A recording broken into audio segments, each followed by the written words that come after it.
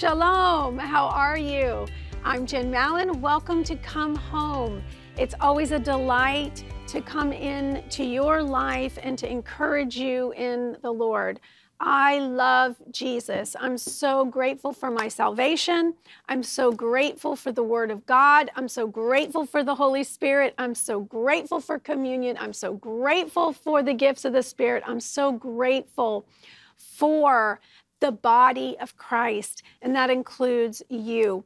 And I pray and ask the Lord to bring us guests, quality programming, interviews that will touch your heart and that will be valuable and meaningful to you.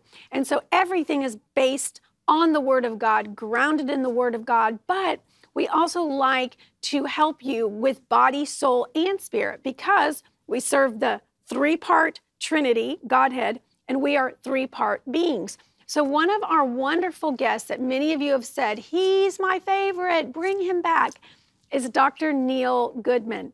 And he teaches on temple care, temple maintenance. He is a medical doctor, but he also uses so many homeopathic remedies to help us. He's written a book called The Biohacker's Guide to the Galaxy.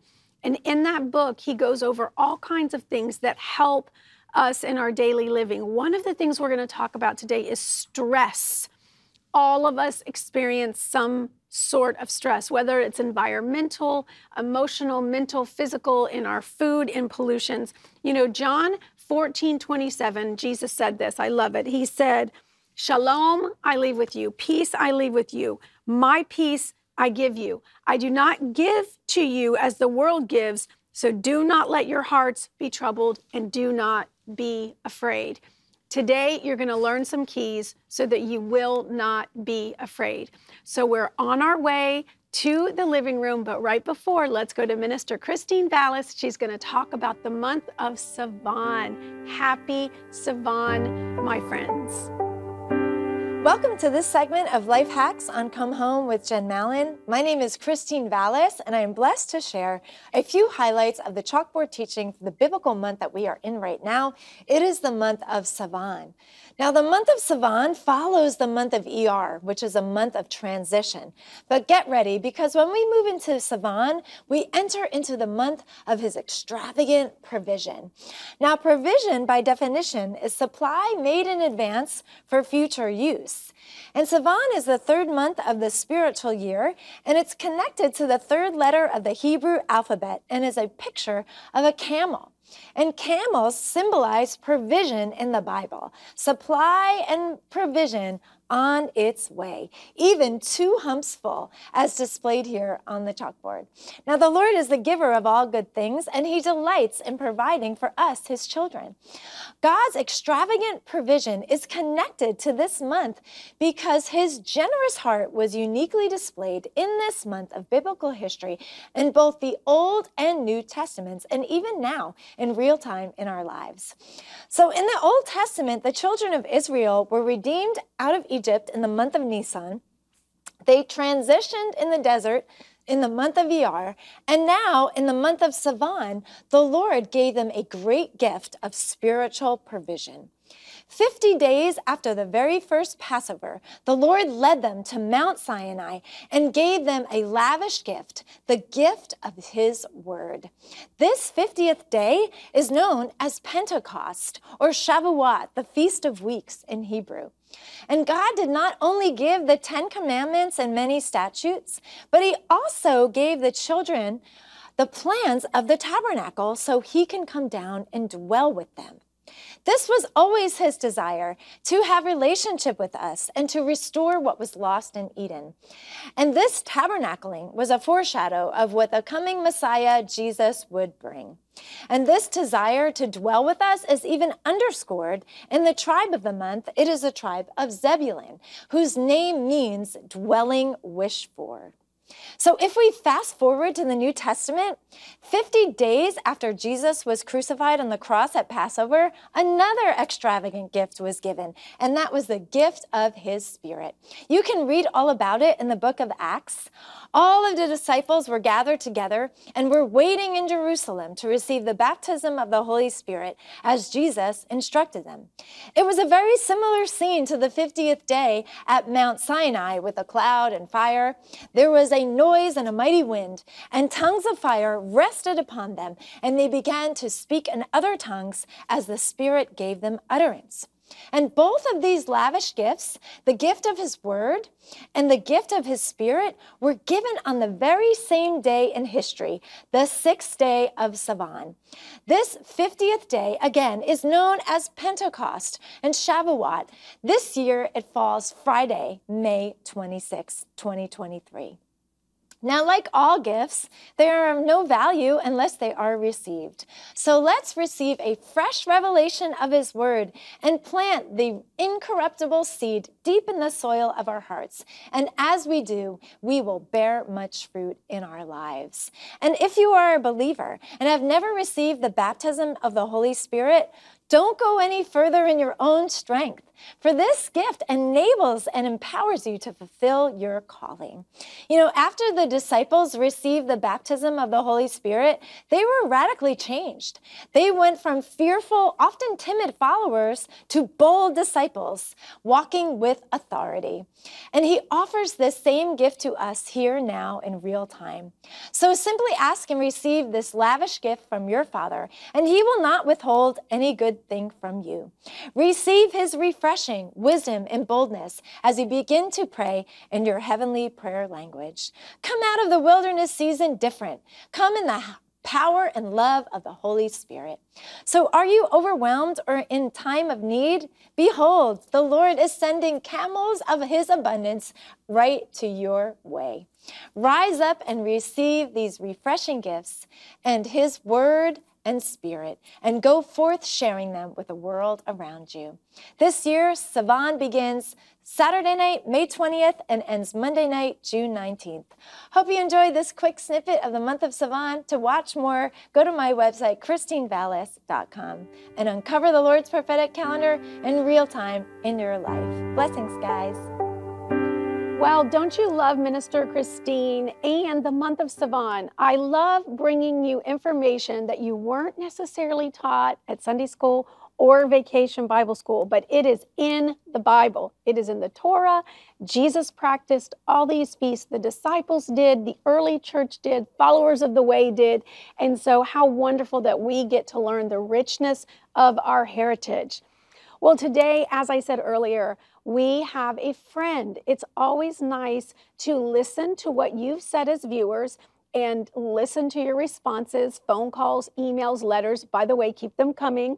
Try to be nice if you don't like something, because we all love Jesus, right? And we want to do unto others the way that he would have them do unto us. But I love your responses. And one of the most popular guests that we have had is Dr. Neil Goodman, otherwise known as Dr. G. And I think so many of us, especially after the pandemic, know the importance of taking care of the temple now. And yet, we may have had years of abuse or ignorance or just weren't knowledgeable. And that is why this segment is so critical, so essential to your health and your future, because Jesus needs your body to be strong so that you can finish your race, you can cross the finish line, you can hear him say, "Well done, my good and faithful servant."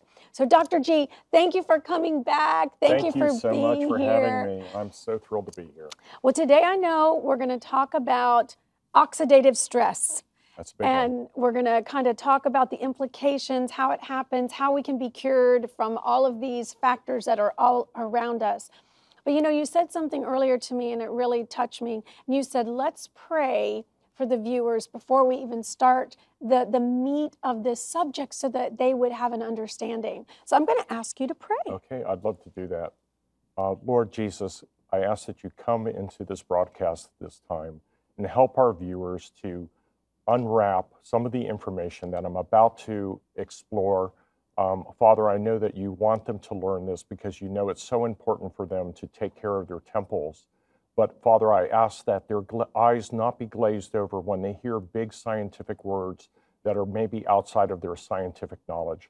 Father, give me the ability to bring into their hearts and into their minds the ability to understand in simple terms so that they can get these concepts, Father, and so that they can start to begin the journey to heal their own bodies and to heal themselves, heal their families, and heal all those that they know. And I ask for this power to come into the room today to protect and to give us the words to help them to understand. And I ask this in Jesus' name. Amen. Amen.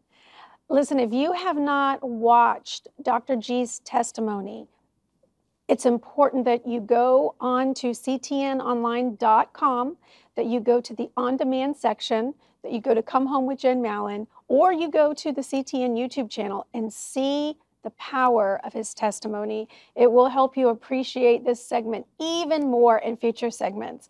And I tell people about your story all the time. So powerful.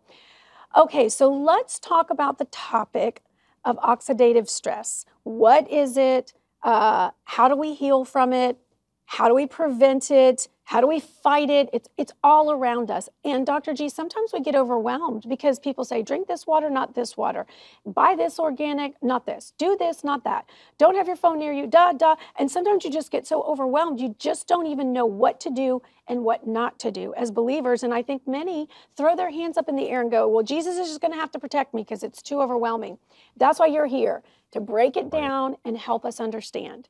So let's talk. Well, absolutely. So I would just say that first, I think people need to understand that there is science that was given to man to understand, to allow us to be able to heal our bodies.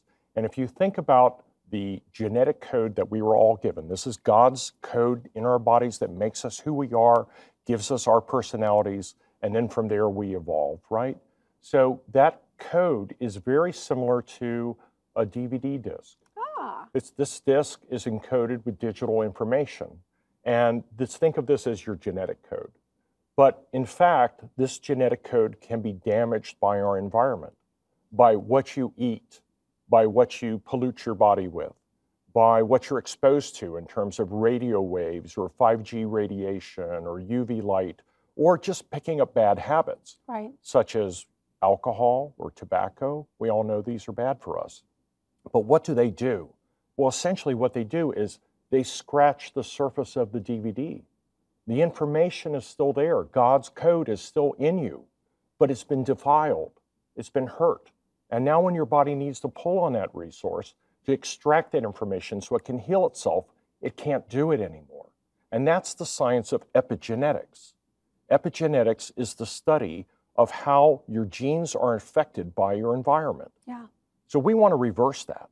And there are ways to do that with nutrition and using food as a healing substance. Medicine. Absolutely. Most medicines God put on this earth, most medicines, they were derived from him. The science came to us. Yes. And then, thank goodness for doctors, right, yeah, who understood the science and could apply it. But really, all the gifts came from God. That's right. Okay, so now what we want to do is we want to maximize our benefit from that science and what we know now, and the technology is constantly changing. So you introduced the subject of oxidative stress, yeah, and that's a huge one. And I think for people to understand what oxidative stress is it's essentially the culmination of everything negative that happened that caused that disc to be damaged. And we want to sort of polish it back up and get it back to where it needs to be so it can be read again and perform as God intended. And it's doable. And it's doable. And you're going to teach us. Right, exactly. It takes time, yeah, and it takes good habits too. So that's the concept of oxidative stress. Now, if you think of the word oxidative stress, the word oxygen is in there, isn't it? Yes. So if you were to bite into an apple, what happens in 10, 15 minutes when you look at that apple? Turns like brown or yellow. Yeah, it turns brown. It's oxidizing. Right.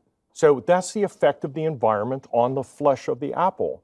The only thing is the same thing is happening to our bodies in real time, but on a much, much slower scale. So it's not just your flesh, but it's your enzyme systems, your ability to heal, your blood vessels, and all this stuff takes a toll after a while. And the culmination of that, going for 20 or 30 years, is disease. Yeah. So all disease is derived from the culmination of oxidative stress on our body. Right. So what do we want to do to counteract oxidative stress? What would be the solution for that, do you think? Prevent disease or build our bodies up in areas that have been exposed to stress. Exactly. Build up our system. So the opposite of oxidative stress is the antioxidant. Okay. That makes sense, Yeah, right? absolutely. If an antioxidant meets an oxidative stress, the two join together and become water. They neutralize each other. And then it's part of the healing process. So when you have a whole bunch of oxidative stress, you have a whole bunch of inflammation. To be in flames. What's the solution to put a fire out? Water. Water. Right. Right? Makes sense. Yeah, right? it does. See, so this is really simple, isn't it? Yeah. So we want as many antioxidants in our system as possible to neutralize that oxidative stress. So that we don't become inflamed. Exactly. And that's why antioxidants are so popular now. The problem is that we make so much oxidative stress from everything that happens to us that we can't possibly ingest enough antioxidants to get rid of it all. It's just impossible. So what do we do? Well, the answer is in the genetic code that I was talking about. So the secret in the genetic code is something that's called NRF2. And NRF2 is a big, long word, and I'm not going to go into it, but you can research it. And there is information on my website, biohackerusa.com, that explains it in a video. I do sort of training videos for my guests who want to visit my website. But in short, NRF2 is the signaling system that turns on the ability of the body to make antioxidants in huge quantities, enough to neutralize all of the oxidative stress that you've accumulated. Isn't that fantastic? Isn't it wonderful that God, Elohim, Creator, already pre-wired that in our genetic code? He knew we would need these things. And the human body is a miracle. Absolutely. Absolutely. And the thing is, actually the sad thing is that a lot of doctors don't understand this process of neutralizing oxidative stress and sort of poo-poo the whole idea of antioxidants because they're so ingrained in the use of medicines in the pharmacologic kind of world where we've lost sight of the fact that many of these healing things exist in nature and are God-given, right? So in turning on the NRF2 signal, think of it this way. You're at home and you're behind your closed door and someone rings the doorbell. And that doorbell is the signal for you to open the door to let in this healing property. So that's what the NRF2 is. NRF2 is a receptor, it's a signal, and it's just waiting for someone to push the button. Ding dong, that's it, and right? it turns on this whole system of huge productions of antioxidant particles in every single one of your 37 trillion cells. I mean, they all make antioxidants to the tune of millions per second in every single one of your cells. That's a huge, huge potential to heal. It is. That helps you understand Psalm 139, that we are fearfully and wonderfully made by God. Absolutely. Amazing. Absolutely. 37 trillion cells. 37 trillion cells altogether. And it makes it hundreds and thousands per second? Millions per second in every single cell. Wow. So for an example, say you take a cup of coffee, and I love coffee. Me too. Because Cheers. it has lots of antioxidants in it, right? Like 15,000 antioxidants per cup. That's really good. But also vitamin D, vitamin C, eating kale, eating broccoli. These are foods that have huge amounts of actually NRF2 signaling built into them. So they're great foods to have. But by themselves, they can only knock out so many antioxidant particles. Right. So, they are antioxidant foods. But we're not using them for the antioxidants that we're ingesting it. We're using them for the NRF2 signaling back to our body to tell it to make antioxidants. So going to what are those three antioxidants? There are three, and in order, and these are big words, guys, so, and I'm not meant to confuse. The first one is called SOD. SOD stands for superoxide dismutase. Don't even bother pronouncing it. It's not important. What matters is it's the strongest antioxidant that we have in our body. And this was described or I think researched and found out about sometime in the 50s or so by Nobel Prize laureates, and they found this particular molecule to be extremely effective. Then the second antioxidant that a lot of people are aware of is something called catalase. Catalase likes to neutralize free radicals, to neutralize them and turn them into water. And then the one that everyone talks about is glutathione. I know that one. Glutathione. Now, when people take NAC orally, or they eat foods that are high in sulfur, for example, onions are high in sulfur, Okay. kale, broccoli, those kind of foods have actually an ingredient called sulforaphane, which is an NRF2 activator. Wow. So you can eat them for that, but what you're really eating them for is, as I said before, the NRF2 signal in them.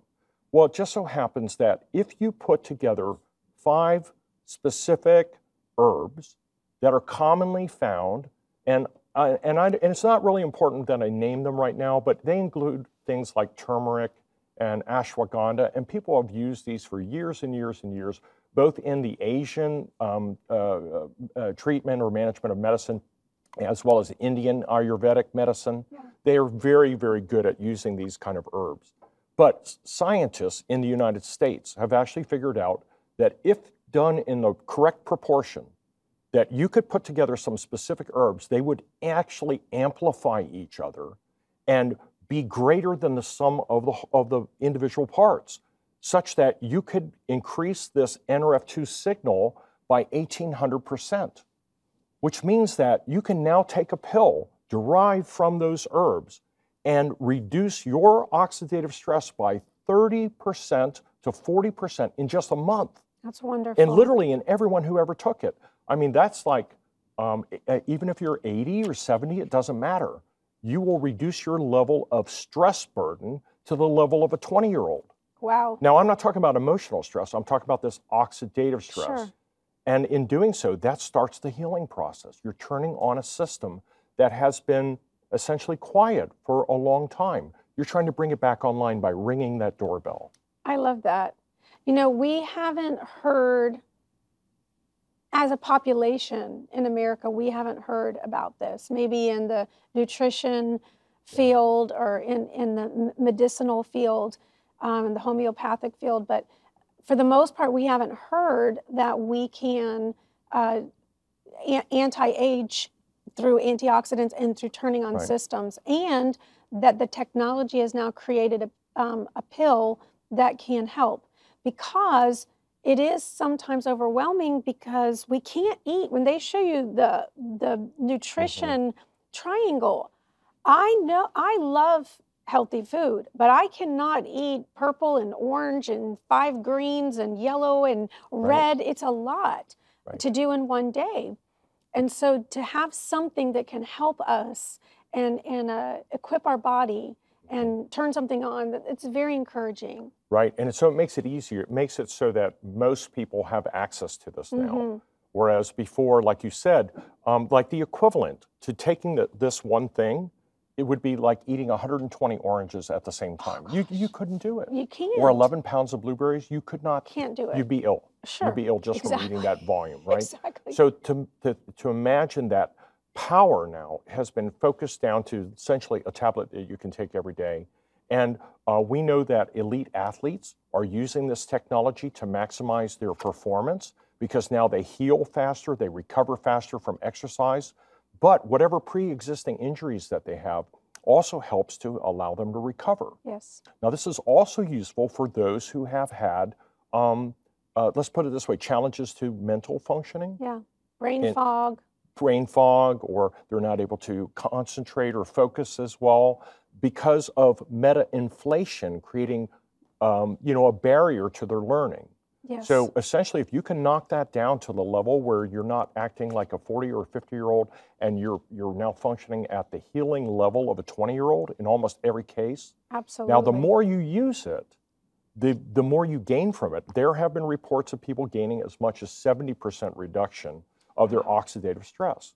So if you know that's the cause of most disease, imagine the implications for healing. Yeah, so important. And We only have a little time left, so I want you to kind of think about how we can bookend this conversation. I know many of there's products on your website, there's educational videos, and I love that not only you are a doctor and a believer and a patriot, but you're an educator, and you do such a great job in breaking things down and making them palatable and understandable. And so thank you for that gift. Absolutely. But you can get your book. Right. So I wrote a book called The Biohacker's Guide to the Galaxy. And I actually published it on Amazon.com. And it's a very simple read. It's meant to be easily understandable by most people. It's not too techy, big words, big print. And then also my webpage, biohackerusa.com. I actually have videos recounting what we're talking about, but in much, much greater depth with a PowerPoint slide and so forth. But just to mention, too, there are other signaling pathways, which we're going to talk in other episodes, that have to do with different aspects of healing. And all of these are referred to in general as biohacking. We're attempting to biohack our own biology using the science and God-given plant products, literally, to turn on systems that were injured because of our world, our environment. Right. And so that's really the message. Well, this is a year, I keep hearing restore. It is a year of restoration, restoration, restoration. And so what you're bringing through these programs that we're doing and through your own personal ministry and your practice is you are restoring. You know, the word talks about, that God will take what the enemy intended for bad and he'll turn it to good. And so I appreciate these segments. I know that many will go and get the book, and they'll go on your website, and they'll receive and learn from you. And I know my brain, especially when I started going through menopause, I so needed something because for the first time I felt like I couldn't think. And everything you're describing is the medical explanation for that.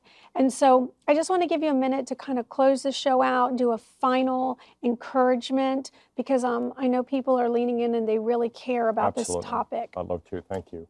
Lord, I ask that those that are listening have been able to receive this knowledge and the understanding of what the power of your Spirit can do in terms of the healing nature of those foods and plant things that you put on this earth to allow us to heal our bodies and to allow us to have the temple care that we so need in these times where we're emotionally stressed, where we're being challenged by threats of infection and all the things that are out there, Father. I ask that you allow people to be receptive to this knowledge, use this knowledge to advance their health and their well-being. And Father, bring them to the site, bring them to the power that they understand in your glory. And I ask this in Jesus' name. Amen. Hallelujah. Thank you guys for being part of Come Home today. Go to biohackerusa.com. Get more information. Dr. G will be back with us next time. Thank you for watching.